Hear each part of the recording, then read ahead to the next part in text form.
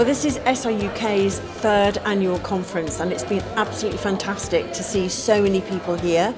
It's great to get people together to hear about the latest research, but it's equally important for people to hear about practical ways that they can manage their condition. Really, this conference is a vital part of the year for the charity because it brings patients, carers and experts together, and it builds a community and awareness for the future.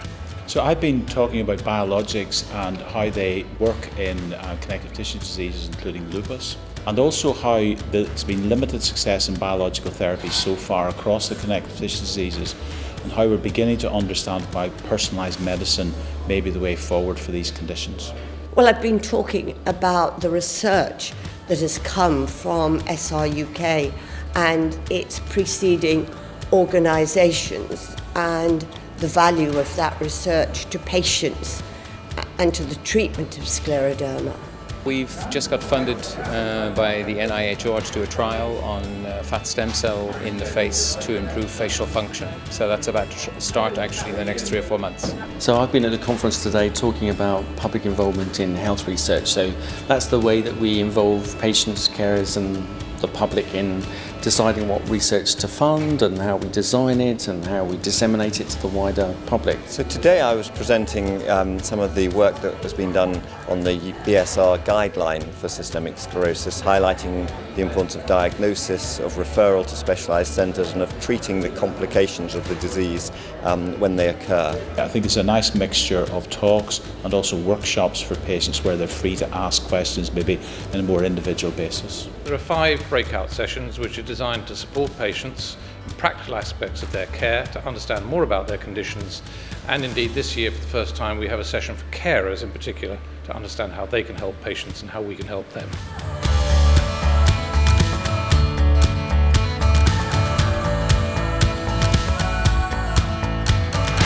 It's a great opportunity to talk to one another, to share their experiences and to find some sort of comfort and support through engaging with others. Being diagnosed 18 years ago was like a bombshell going off, and life was pretty awful, but I was given hope with stem cells, because stem cells are definitely the way forward.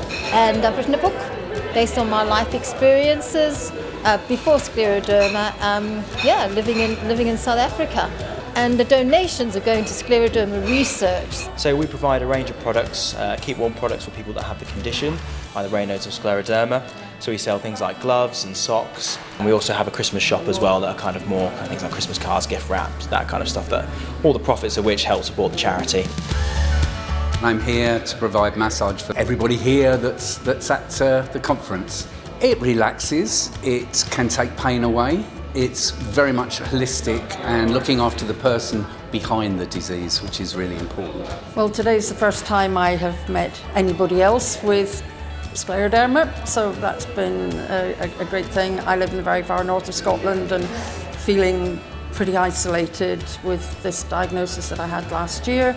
This has given me another sort of a kick on, that things maybe not so bad, but knowing new things that I can do and people that I can go and see to help me. The most interesting thing so far is the talk about genetics and early life influences, and I must say also it is so nice to be able to meet other people with this condition, because it is a very lonely place to be, being that it's that rare, and I am so glad that I came.